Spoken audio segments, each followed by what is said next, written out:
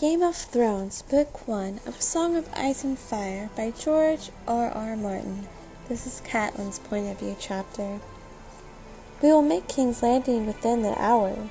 Catelyn turned away from the rail and forced herself to smile.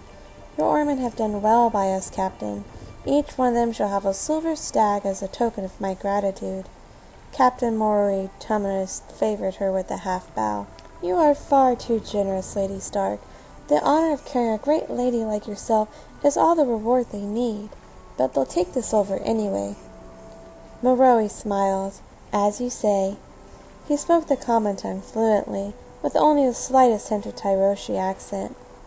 He had been plying the narrow sea for 30 years, he had told her, as oarman, quartermaster, and finally captain of his own trading galleys.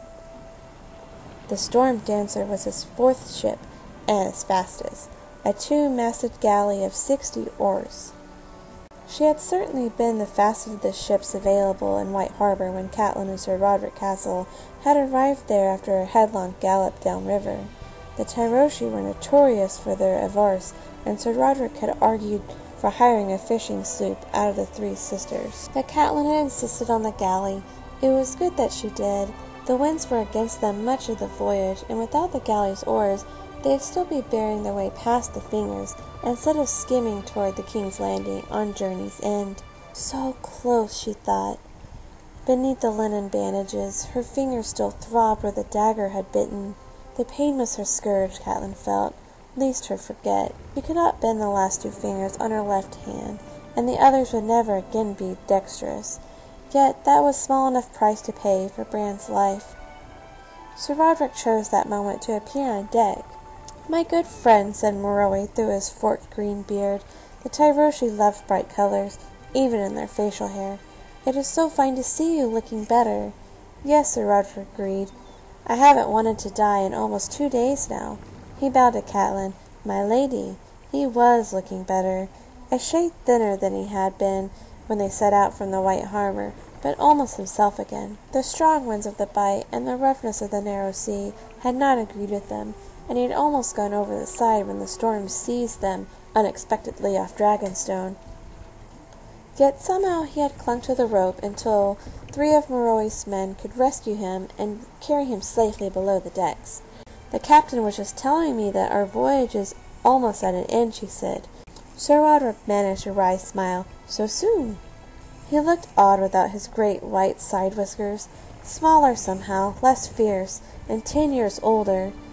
Yet, back on the Bight, it had seemed prudent to submit to the crewman's razor after his whiskers had become hopelessly befouled by the 3rd time while he leaned over the rail and retched into the swirling winds. "I will leave you to discuss your business," Captain Murray said. He bowed and took his leave of them. The galley skimmed over the water like a dragonfly, the oars rising and falling in perfect time. Sir Roderick held the rail and looked over at the passing shore. "I have not been the most valiant of protectors." Catelyn touched his arm. "We are here, Sir Roderick, and safely, and that is all that truly matters." Her hand groped beneath her cloak, her fingers stiff and fumbling. The dagger was still at her side.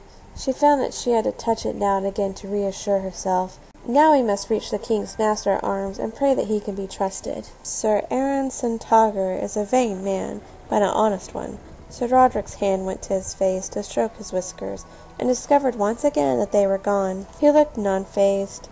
"He may know the blade, yes, but my lady, the moment we go to shore we are at risk, and there are those at court who will know you on sight." Catelyn's mouth grew tight. Littlefinger.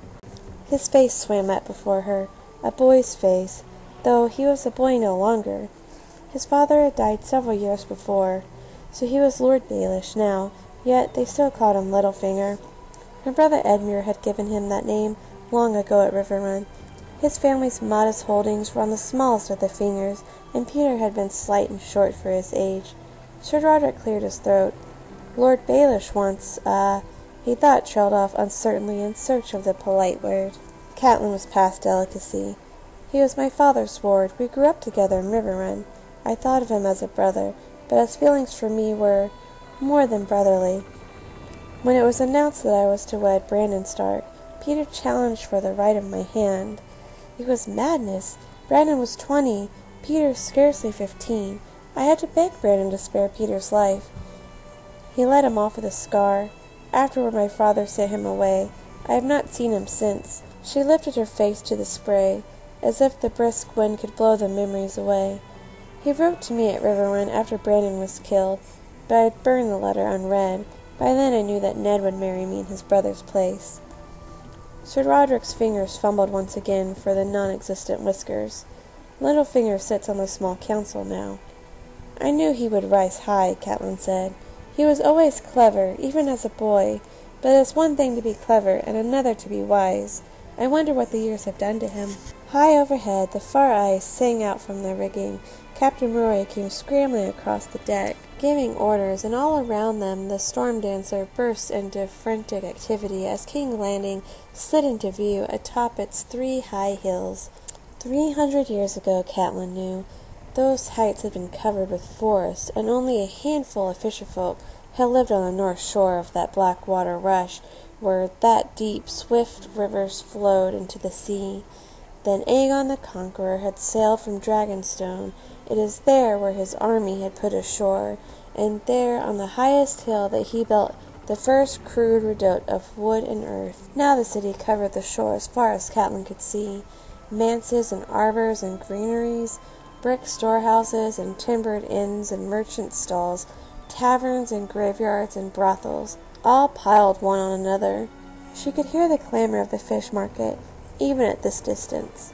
Between the buildings were broad roads lined with trees, wandering crookback streets, alleys so narrow that 2 men could not walk abreast. Visenius Hill was crowned by the great sept of Baelor and its 7 crystal towers.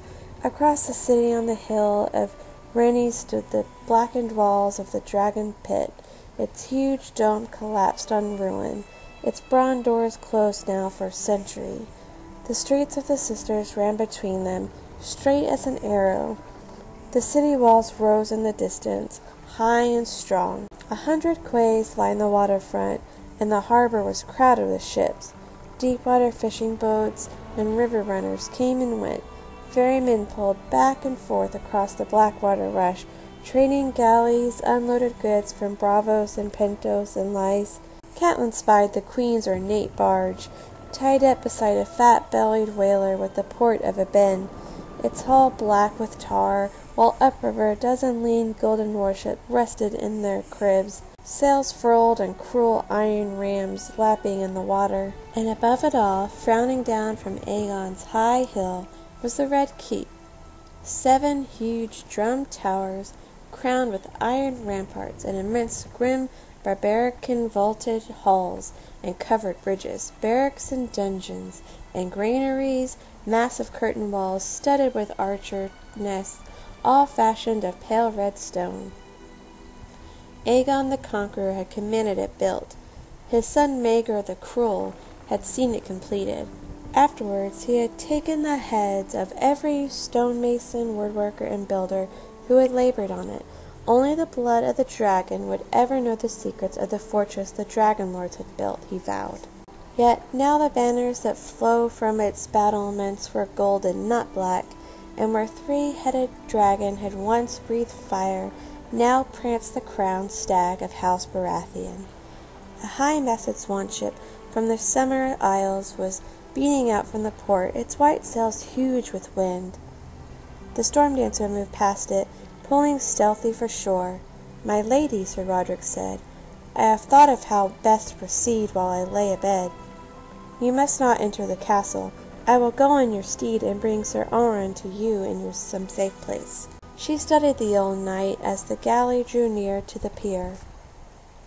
Mario was shouting in a vulgar Valerian of the free cities. "You'd be as much at risk as I would." Sir Roderick smiled. "I think not.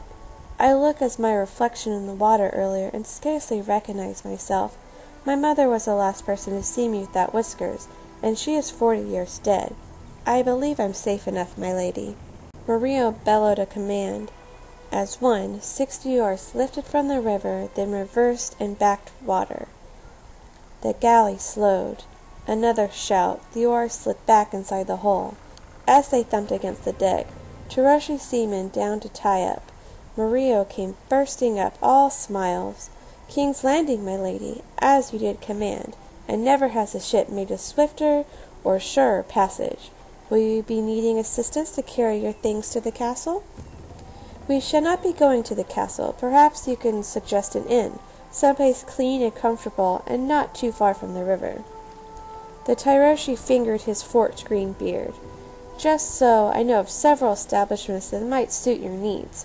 Yet first, if I may be so bold, there is the matter of the second half of the payment we agreed upon, and of course the extra silver you are so kind to promise the 60 stags. I believe it was." "For the Orman," Catelyn reminded him. "Oh, of certainty," said Murillo. "Though perhaps I should hold on to them for now until we return to Tyrosh, for the sake of their wives and their children. If you give them the silver here, my lady, they will dice it away or spend it all in a night's pleasure." "There are worse things to spend money on," Sir Roderick put in. "Winter is coming." "A man must make his own choices," Catelyn said. "They earned the silver. How they spend it is no concern of mine." "As you say, my lady," Murillo replied, howling a smile.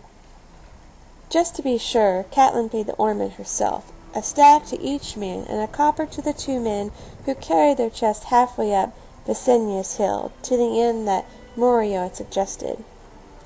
It was a rambling old place of ill alley.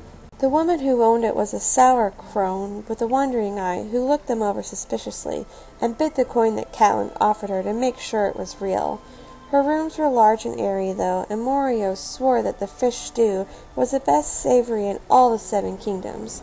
Best of all, she had no interest in their names.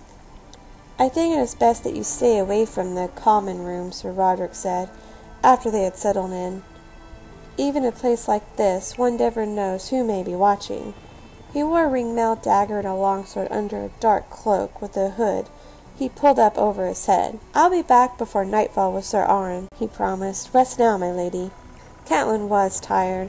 The voyage had been long and fatiguing, and she was no longer as young as she had been. Her windows opened on the alley and the rooftops, with a view of the black water beyond. She watched Sir Roderick set off, striding briskly through the busy streets until he was lost in the crowds, and decided to take his advice. The bedding was stuffed with straw instead of feathers, but she had no trouble falling asleep. She woke to the pounding on her door. Catelyn sat up sharply. Outside the window, the rooftops of King's Landing were red in the light of setting sun. She had slept longer than she intended. A fist hammered on her door again, and the voice called out, "Open in the name of the king!" "A moment," she called out. She wrapped herself in her cloak. The dagger was on the bedside table. She snatched it up before she unlatched the heavy wooden door. The men who pushed into the room wore the black ring-mail and the golden cloaks of the city watch. Their leader smiled at the dagger in her hand and said, "No need for that, milady. We're to escort you to the castle." "By whose authority?" she said. He showed her a ribbon. Catelyn felt her breath catch in her throat. The seal was a mockingbird in grey wax. "Peter," she said. "So soon? Something must have happened to Sir Roderick." She looked at the head guardsman. "Do you know who I am?" "No, my lady," he said. "My Lord Littlefinger said only to bring you to him, and see that you were not mistreated." Catelyn nodded. "You may wait outside while I dress." She bathed her hands in the basin and wrapped them in clean linen. Her fingers were thick and awkward as she struggled to lace up her bodice and knot a drab of brown cloak around her neck. How could Littlefinger have known she was here? Sir Roderick would never have told him. Old he might be, but he was stubborn and loyal to a fault. Were they too late? Had the Lannisters reached King's Landing before her? No, if that were true, Ned would have been here too, and surely he would have come to her. How? Then she thought, Murillo. The Tyroshi knew who they were and where they were. Damn him! She hoped he had gotten a good price for this information. They had brought a horse for her. The lamps were being lit along the streets as they set out, but Catelyn felt the eyes of the city on her as she rode, surrounded by the guard in their golden cloaks. When they reached the Red Keep, the portcullises were down and the great gates sealed for the night, but the castle windows were alive with flickering lights. The guardsmen left their mounts outside the walls and escorted her through the narrow postern door, then up the endless steps to the tower. He was alone in the room, seated at a heavy wooden table, an oil lamp beside him as he wrote. When they ushered her inside, he set down his pen and looked at her. "Cat," he said quietly, "why have I been brought here in this fashion?" He rose and gestured brusquely to the guards. "Leave us." The men departed. "You are not mistreated, I trust," he said after they had gone. "I gave firm instructions." He noticed her bandages. "Her hands." Catelyn ignored the implied question.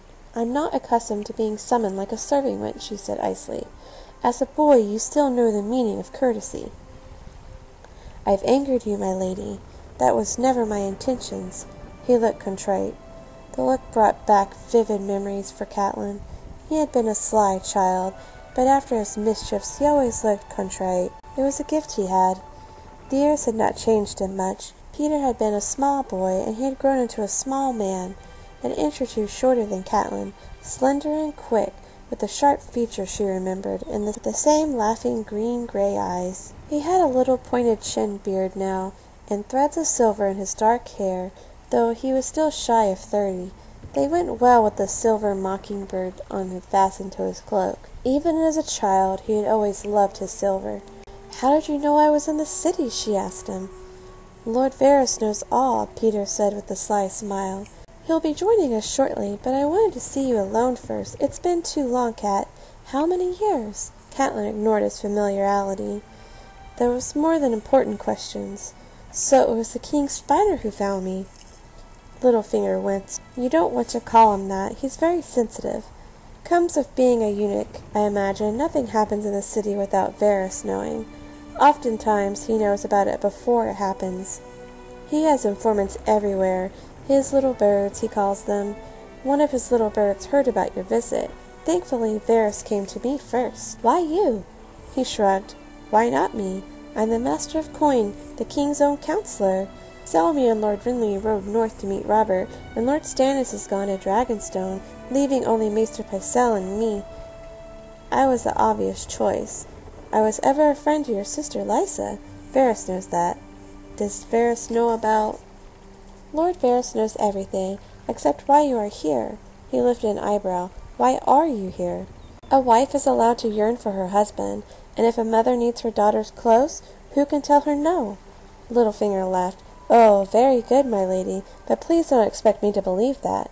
I know you too well. What are the Tully's words again?"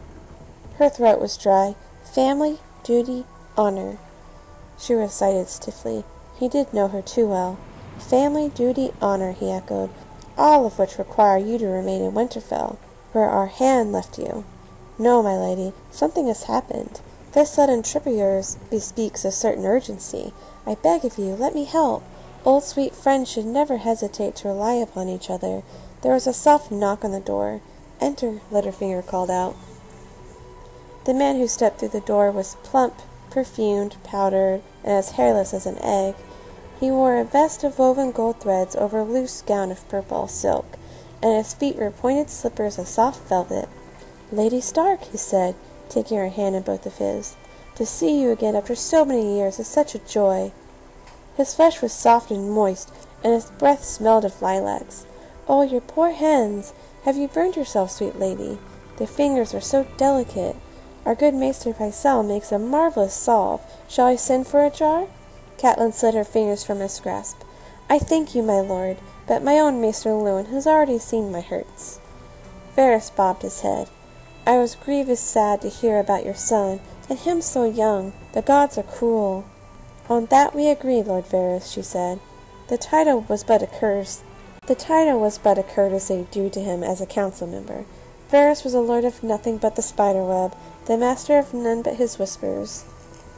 The eunuch spread his soft hands. "On more than that, I hope, sweet lady. I have great esteem for your husband, our new hand, and I know we both do love King Robert." "Yes," she said, forced to say, "for certain. Never has a king been so beloved as our Robert," quipped Littlefinger. He smiled shyly. "At least in Lord Varys here." "Good lady," Varys said with great solicitude. "There are men in the free cities with wondrous healing powers. Say only the word, and I will send for one of your dear Bran." "Maester Luwin is doing all that he can for Bran," she told him. She would not speak of Bran, not here, Not with these men. She trusted Littlefinger only a little, and Varys not at all. She would not let them see her grief. Lord Baelish tells me that I have you to thank to bring me here. Varys giggled like a little girl. Oh, yes, I suppose I am guilty. I hope you forgive me, kind lady. He eased himself down into his seat and put his hands together. I wonder if we might trouble you to show us the dagger. Catelyn Stark stared at the eunuch in stunned disbelief. He was a spider, she thought wildly, an enchanter, or worse. He knew things no one else could possibly know. Unless— What have you done to Sir Roderick? She demanded. Littlefinger was lost. I feel rather like a knight who arrives at the battle without his lance. What dagger are you talking about? Who is Sir Roderick? Sir Roderick Castle is the master-at-arms in Winterfell, Varys informed him. I assure you, Lady Stark, nothing at all has been done to the good knight. He did call here early this afternoon. He visited with Sir Aaron in the armory, and they talked about a certain dagger, about sunset. They left the castle together and walked to that dreadful hovel where you are staying. They are still there, drinking in the common room, waiting for your return. Sir Roderick was very distressed to find you gone. How could you know all that? The whisperings of little birds, Varys said, smiling. I know things, sweet lady. That is the nature of my service. He shrugged. You do have the dagger with you, yes? Catelyn pulled it out from beneath her cloak and threw it down on the table in front of them. Here, perhaps your little birds will whisper the name of the man it belongs to. Varys lifted the knife with exaggerated delicacy and ran a thumb along the edge. Blood welled, and he let out a squeal and dropped the dagger back on the table. Careful, Catelyn told him. It's sharp. Nothing holds an edge like Valyrian steel, Littlefinger said, as Varys sucked out his bleeding thumb and looked at Catelyn with sullen admonition. Littlefinger hefted the knife lightly in his hand, resting the grip. He flipped it in the air, caught it again with his other hand. Such sweet balance. You want to find the owner. Is that the reason for this visit? You have no need of Sir Aaron for that, my lady. You should have come to me. And if I had, she said, what would you have told me? I would have told you that there was only one knife like this in King's Landing. He grasped the blade between his thumb and forefinger, drew it back and over his shoulder, and threw it across the room with a practiced flick of the wrist. It stuck in the door and buried itself deep into the oak, quivering. It's mine. Yours? It made no sense. Peter had not been to Winterfell. Until the tourney of Prince Joffrey's name day, he said, crossing the room and wrenched the dagger from the wood. I backed Sir Jaime in the jousting, along with half the court. Peter's sheepish grin made him look half a boy again. When Loras Tyrell unhorsed him, many of us became a trifle poorer. Sir Jaime lost 100 golden dragons, and the Queen lost an emerald pendant, and I lost my knife. Her Grace got the emerald back, but the winner kept the rest. Who? Catelyn demanded, her mouth dry of fear. Her fingers ached as she remembered pain. The imp, said Littlefinger, as Lord Varys watched her face. Tyrion Lannister.